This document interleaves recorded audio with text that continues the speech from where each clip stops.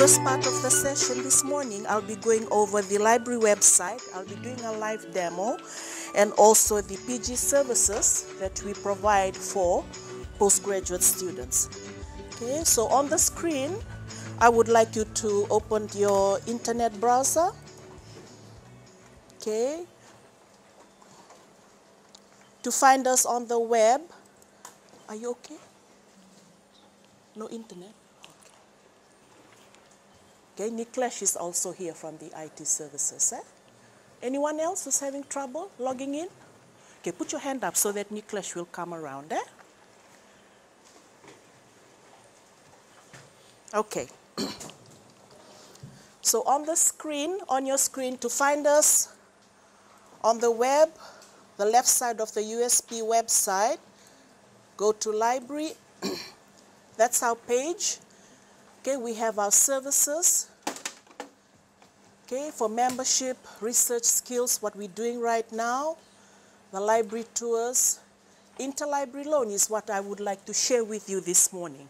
Usually, when students, after this session, or most of the sessions that you've come across so far in your undergrad, and also in your PG studies, when you can't find the electronic article, okay, or any resources that will help you for your research, you come and see us, okay, for the full text. If we can't find your article, you should be able to order your resources through interlibrary loan. Does everyone knows about the interlibrary loan? No? Yes? Okay, interlibrary loan is, we will order the items for you, but you have to pay a fee. Find out from your faculty or from your department if they have some funds to help you with your research. They do have that. Okay, but if they don't, you come and talk to us. But if worst come to worst, you might have to pay for your own. Okay, but we also have a service that we provide is called we call it ourselves the Friends of Library, where you approach your librarian for them to get the full text for you. Now what we do, we contact our network outside USP. Okay, usually the turnaround time is very good, like 5 working days. Okay, that will only happen if you give us some time to get those articles for you. That's free. But if your due date is the next day, it will be impossible. Huh? You'll stress yourself and you'll stress me as well. Okay, so let's have that understanding. Okay, when you can't find your articles, we've gone through the interlibrary loan process, you find out everything and it's not working, you come and see us, we will help you. We will try and help you. Okay, the last part is the paying part. Printing and photocopying, you all know about that. And also laminating and binding, if you're going through that process, please, this service is from 8 to 4:30. Okay, unless if you want to collect your items, you can leave it there at the desk, you'll pay, and you'll collect it the next day. Okay, I'll go back to the main page. Okay, these are the links to other campuses. And this is the link to the online catalog. Come in. Okay, the online catalog. You can access the online catalog from home for whichever network you are using. And this is the catalog is the database where we hold the items that are physically held on the shelf. Okay, so this is where you go to. It looks so easy, but we'll teach you some of the tricks of searching online. Okay, I'll come back to that. Okay, you all know about the postgrad room that we have for discussion, that you can always obtain the key from the front desk. The Ask Librarian services, okay, this is very handy when you're working from home or from the office. Okay, our turnaround time for Ask a Librarian is 24 hours, and so far it's been very good. We answer your question, okay, instantly. This is to do with any kind of question, referencing, okay, full text of an article, having problems with your EndNote, okay, obtaining of books from outside USP library, interlibrary loan. Okay, this is where you will question the librarian for this type of service. Okay, exam papers, open access resources. This is very handy. Okay, this is free access for online resources. Referencing help. Okay, I'll go through this in your scattered session, not for today, but this is the link if you wish to explore. Okay, we have prepared the 3 common types of referencing style. So are you all aware of the type of referencing style that you'll be using for SC400? No? Yes, no? I mean, either APA, Harvard, or, okay, APA, right.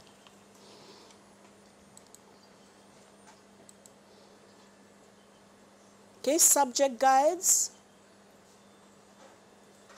Okay, these are the guides for subject-specific kind of resources that will assist you when you are looking for biology. Okay, the list of resources that we have here at USP and the website, specific materials that related to the particular subject of your choice. Okay.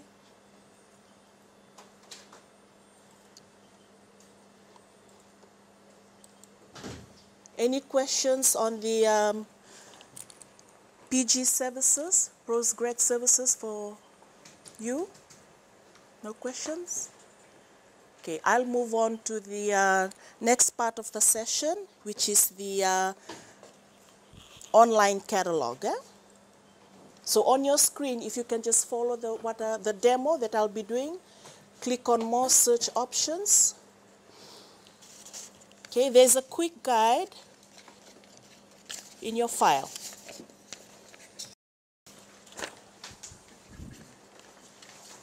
Okay, so right now you'll find a quick search.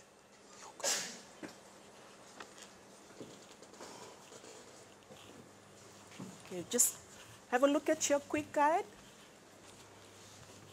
Okay, we'll start with a quick search. This is a random search. Are you okay? Okay, okay.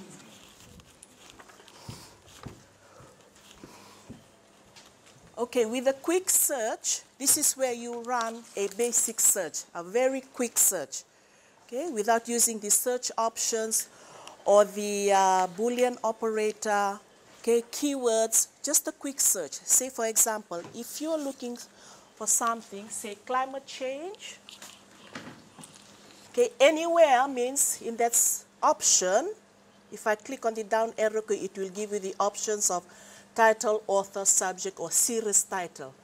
Okay, so anywhere means anywhere. Okay.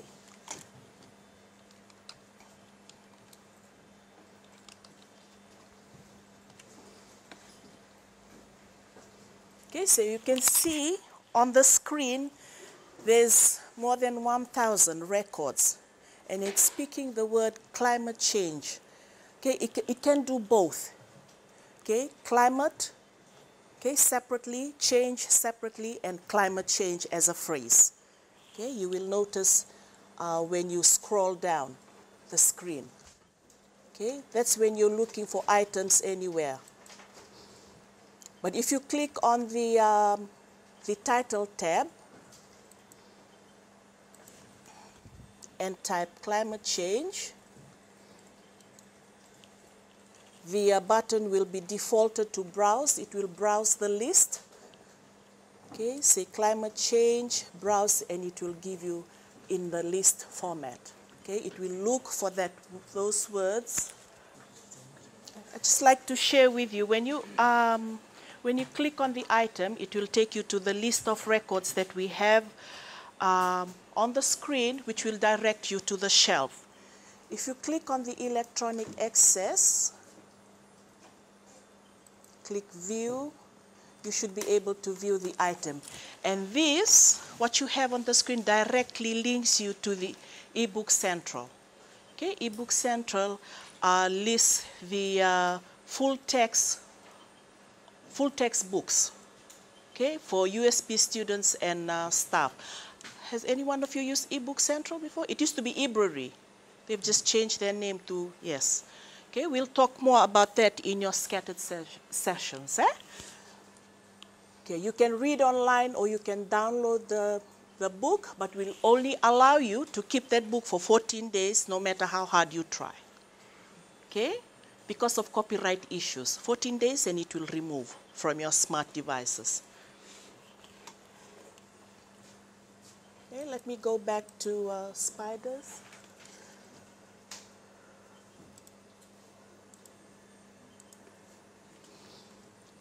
Okay, if the item states that it's at the general collection and the location is Pacific Collection, meaning that you have to go to Pacific Collection and view the item. And we all know the time limit for you to use an item from Pacific Collection. One of the services that has changed in the process of the items that are held in Pacific Collection is that before you used to fill in the green card slips, but now you don't have to. Okay, from the catalog on the side with your piece of paper, you just go to the desk and they will issue the item. You don't have to fill in those green slips anymore. Two is that when you're using the Pacific Collection, you can take your bags inside. Okay, we have the lockers there, but no food is allowed. Okay? Okay. Okay, General, you also note that we've reconfigured the space downstairs. It's in that process. And what we've done, it used to hold the periodicals or journals, the print version. But now what we've done, since we're going to reconfigure that space, for science books, you'll see that on the other side of the shelf, we have stored the journals there. Okay, for social science, it's still the same, but the journals have moved. Social science journals have moved to the B level. Okay? Okay, PIMRIS items are held down at the lower campus. The call numbers, as you all know, if the items will direct you on the shelves, the proper shelf. And also, if the item is on loan, there is also a service that you can request for the item. Okay, and you can also do that online. Okay? Now, what I want you to do, have you come up with a topic? Okay, good. So what I'm going to do for the next 5 to 10 minutes, I'll be going around and help you for your topic in order for you to run your search using the catalog. Okay, because if you're doing studies in the Pacific, we have a very good collection. But I think it's the way you input the terms that you use when you are searching for your item. So one of the, have you gone through, I'm sure all of you know about the Boolean operators, Yes, okay, good. I just want to reiterate on that. The use of Boolean operators, when you're using AND, you're connecting it with your key terms. Okay? Sometimes what we do, because of the way the way your research or your research question is written, we take it from the research question, the keywords. We all know that, we do that. Okay, if it happens that you've taken out the key terms from your question and you connect it with a Boolean operator, sometimes it will pick the words from the databases and sometimes it will not. Now, when that happens, you use the OR operator. Okay. Now, what I'm going to do now, while Caroline will work with the back, the first two at the back, and I will be working in front. So I will go through your research question, not research question, the type of key terms that you can use to come up with the resources that you get. And then I'll go through with then I will use some of the examples on the screen so we can all watch. Okay? We'll do that so that if you have any question, this is the great time. This session is a great time for you to unpack those questions that you have. Okay? If you're using a quick search, you will find that under that search box, the key terms will be defaulted automatically. So when you're using key terms, you have to use your Boolean operator. Okay? Let me do that demo.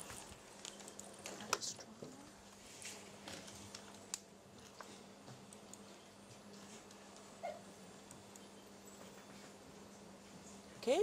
Anywhere, you search anywhere, keywords.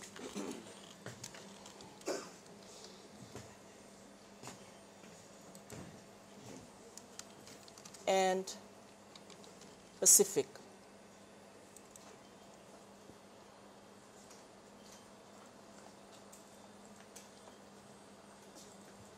Okay, so 322. The more you use and your key terms, the more your results will be less and focus. Okay, so let's say for the first time, automatically what we'll do, we want to get our resources same time. Okay, so you get the correct terms from your questions, connect it with your Boolean operator, and you run it on the screen as what you can see. But what happens, I think most times when we do that, we use so many key terms and you have no results. Have you come across that? Okay, what happens when you do that? Okay, the other alternative you can use will be the OR operator. When you use the OR operator, or, okay, that's part of the Boolean operator, you use the alternative terms. Now, in the specialty, okay, the subject, specific subject, the area that you are looking at, you must have the alternative term. Okay, say for medical, if someone comes along and wanted to know there's an epidemic happening, okay, at the CWM hospital, and the children are coming in admitted, and they have this nosebleed. Something is causing children to have nosebleed. So this person is doing a research on nosebleed and children between this age group. When the person types in nosebleed and children, there's some results, and he or she, their literature review requires them to have 20. The other alternative term that she can look for would be epistaxis. Okay, the use of dragon, the use of subject-specific terms. You can use thesaurus. You can go to Google and search for that and type alternative term for, I'll do that on the screen.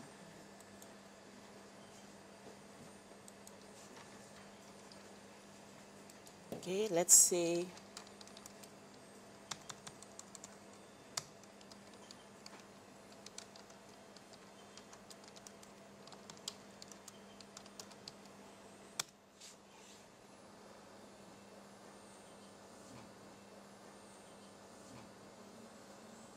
okay, you can use that word.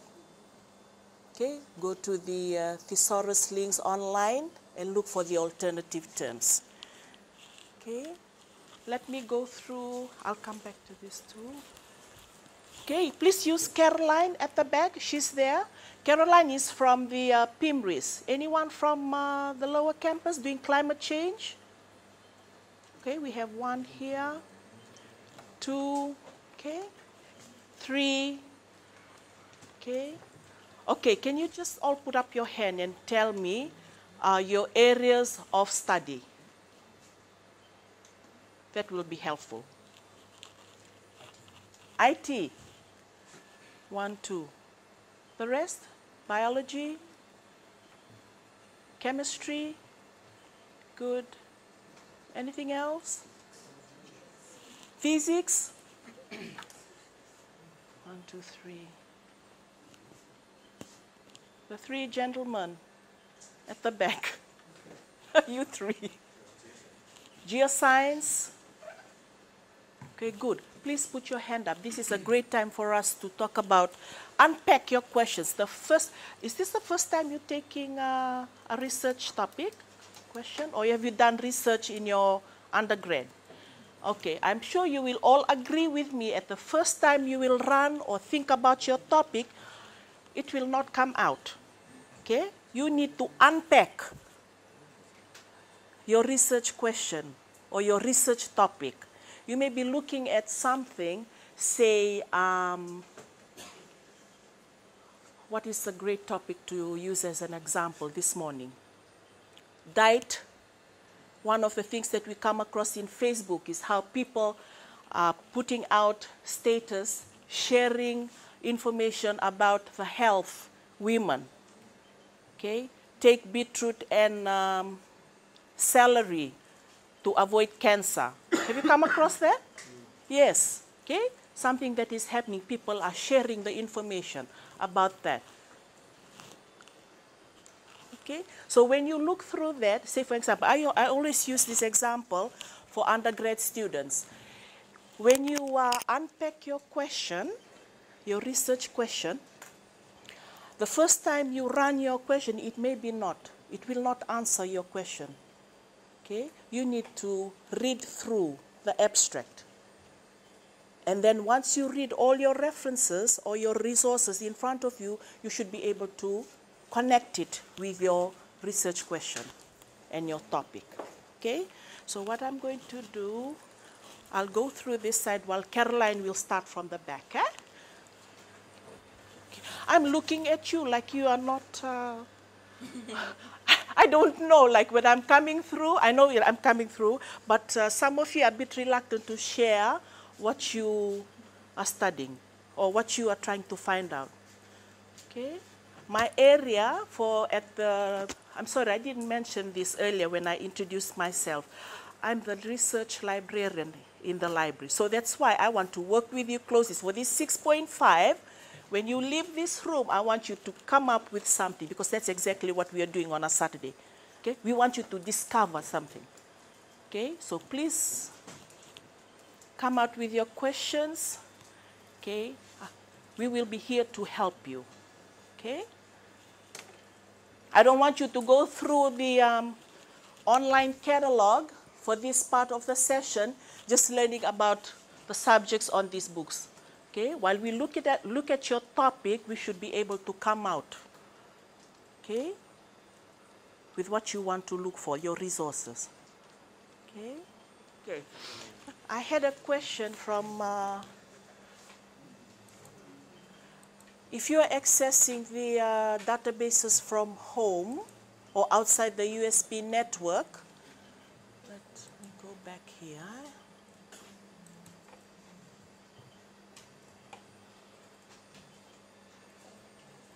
Okay, just try and click on databases if you're on the library web page. Okay, if you're accessing the database from outside the USP network, you'll receive a window on your screen that you have to input your username and password. Okay, this is because of the easy proxies. So what you need to do, you need to input your username and password that you use when you use the network. That's all. That's when you click on the database, say ProQuest. Right now, if I click on ProQuest, it will take me to the database freely. Okay? But if you're accessing from home, say for example, you'll receive that window. Okay, this is not a perfect example. Let me see. Okay, instruction for remote access. This is just an instruction where you have to input your ID. If you're a staff, you can always put your staff ID and your password, sorry. Then it will take you back to the interface of that database that you wish to access. Okay? So all you have to do is that with this list of databases. Okay?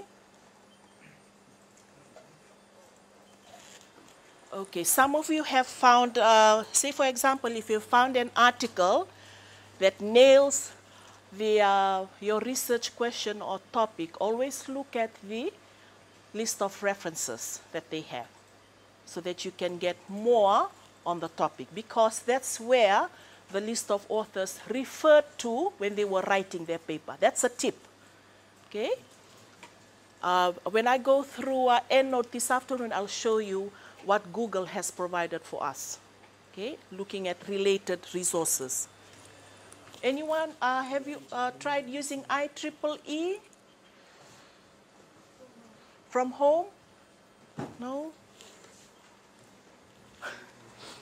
Okay, this is IEEE. Let me go over the databases, please.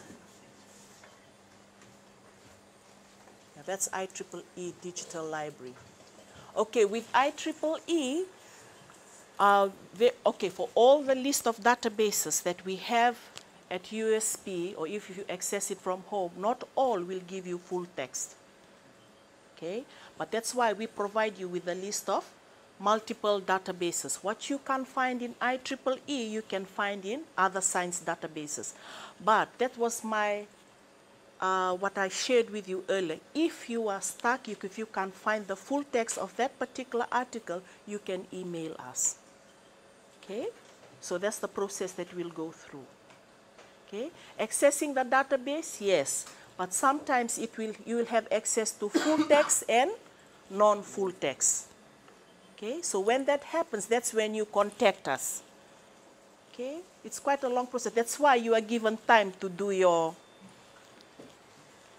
research. Okay, so for this type of issues that you may have. Okay, I'll come back to IEEE. I'll just work with this group. Do something like evaluating climate change adaptation alternative for this management. So this is what I want to do. Okay, good. What we can do, you can start with climate change as your topic.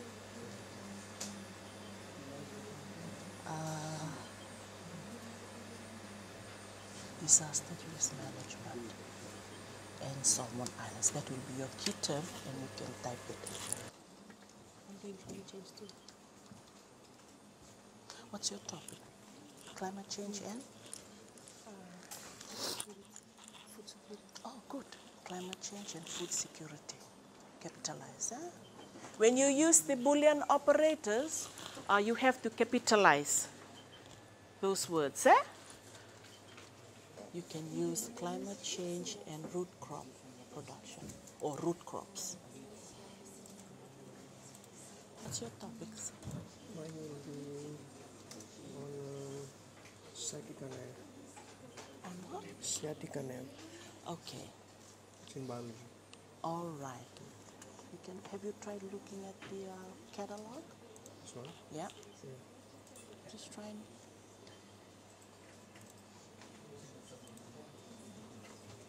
Oh, you're doing medicine?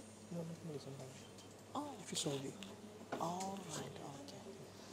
Okay. See, if you are stuck with your resources, because it's something connected to emergency medicine, you can always contact me because I know the librarian there. Yeah. Okay. What's your topic? Oh, that's I catalog a book on that. Like fish poisoning and Fiji.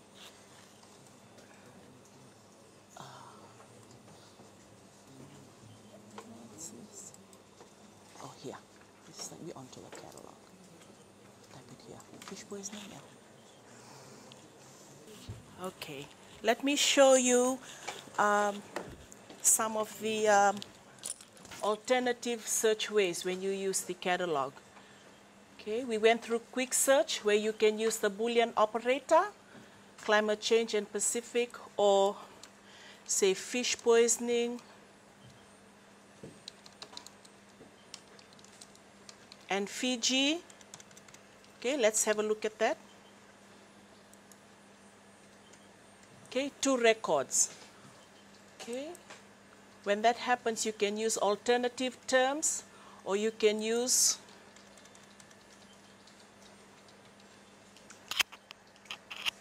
fish poison and Fiji. Okay, no. Okay, you can try the subject terms. Say fish poison. Okay. Okay. Okay, when we use the subject search field, okay, that is also important. At your level, the advanced level of searching. What we are doing earlier is the quick search, random search, what we always do when we look for something. We just want a quick answer. Okay? Now, as we go deeper in looking for resources, there are alternative ways, like the use of not Boolean operator, the use of alternative terms, okay, to capture, okay, the list of resources that you will have on the screen. Now, when it comes to, do you want me to do that again? Where to go? Subject terms, okay. On your screen, fish poison, subject term. Click OK. Now, you don't have to use fish poison. You can use the topic that you're working on. Soft drinks, okay? Soft drinks and diabetes, okay? Climate change and sustainable development, okay? Some of the topics that we've been going through this morning as I work with the group. Okay, when you look at your, say for example, the example on the screen, fish poison, the alternative term that you can use here is this word. That's the alternative. That's the subject. For those who are doing fish poisoning, this is the subject term that you can use, or alternative term. So you will use fish poison or and Pacific. Okay. Now the use of Pacific, the alternative term, in this day and age, people are using Oceania. Okay, that's the in term now. So people are using the term fish poison and Pacific, or fish poison and Oceania.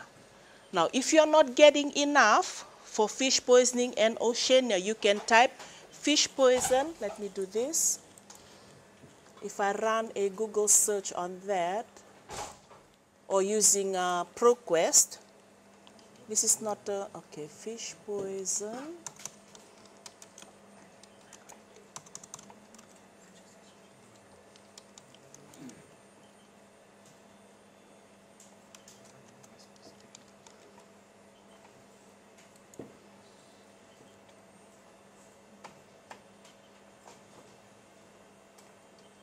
Okay, look at the results.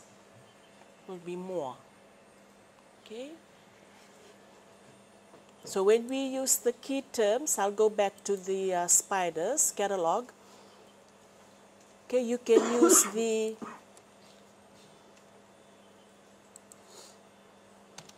quotation marks.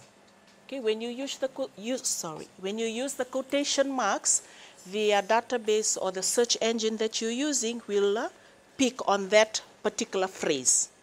Okay, otherwise it will pick the words separately. Okay, so that's how it works on your screen.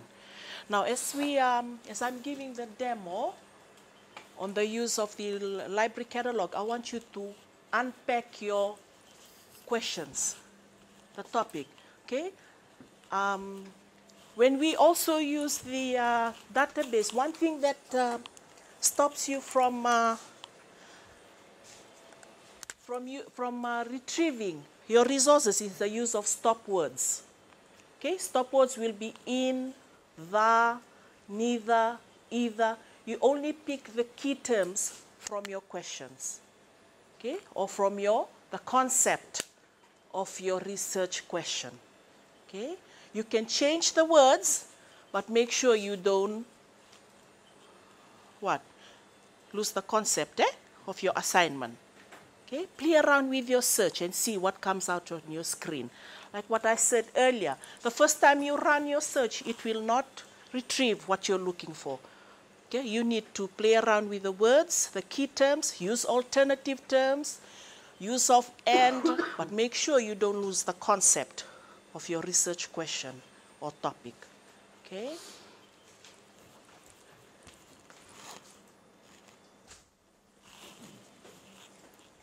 Okay, anyone needs help with the use of the online catalog? No, we are all clear on that? I'll call you. Okay. Okay, this is the use of the advanced search screen. Okay, the advanced level of search we are still on the online catalog, okay? So this is, when you look at this screen, this is where you want the catalog to search for the terms that you input in the search box. Say, if I say climate change here, and anywhere, say the subject,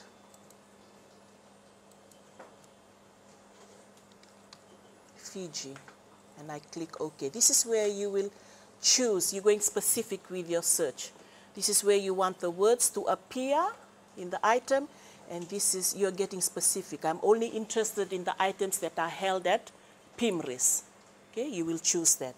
Otherwise, you can leave that option open and click OK. Okay, I have 32 records. When we were using key terms, search anywhere, we had more than hundreds. Okay, now we have 32. You're getting specific with your search. Now, one of the disadvantages of using the title option when you run your search is that sometimes when you have the item on hand, you find out that this is not the subject. Have you come across that? Okay, the book says climate change and mitigation and management. And then when you actually look at the contents of the book, then you say, no, this is not what I'm looking for. Okay? So always watch that space when you're choosing the title as your search option. Okay? You can change that to subject. Let's see what happens if I choose subject for that. I have 2. Okay? That's the specific of the search item that you've, and it has gone to Yahoo to Red Plus. Okay, you're getting specific with your search question. Okay? Okay, no questions on the USP online catalog, Spider's catalog? Let's look.